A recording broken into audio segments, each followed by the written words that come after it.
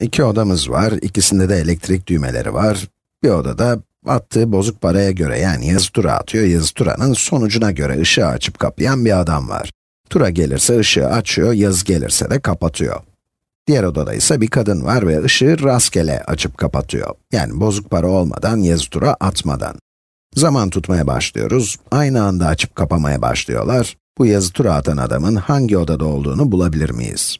Cevap evet. Ama nasıl? Dizilerde genel bir düzen aramaktansa dizideki ardıllıklara bakmalıyız. Örneğin ilk olarak her iki sıradaki 1 ve 0'ları sayarız. Yaklaştık ama yeterli değil. Sayıları neredeyse aynı. Cevabı sayıların ardıllığını sayarak bulacağız. Her ardıl üçlüyü inceleyelim. Rastgele seçilen doğru bir dizi, herhangi bir uzunlukta her bir diziyi içerebilir. Ve buna sabit sıklık özelliği diyoruz. Bu grafikte bu özellik açıklanabilir. Sahte değerler açık ve net bir şekilde seçilebiliyor. İnsanlar tahminde bulunurken farkında olmadan ardıllık yakalayabilirler. Bu da şekildeki gibi tutarsız bir düzen oluşturur.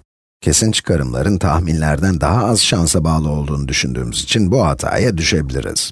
Ama şanslı sayı diye bir şeyin olmadığı gibi, şanslı sıra diye bir şey de yoktur. Bir bozuk parayı 10 defa atarsak yazı ve tura eşit sayılarda gelecektir. Ve bu durum diğer sayı dizileri için de geçerlidir.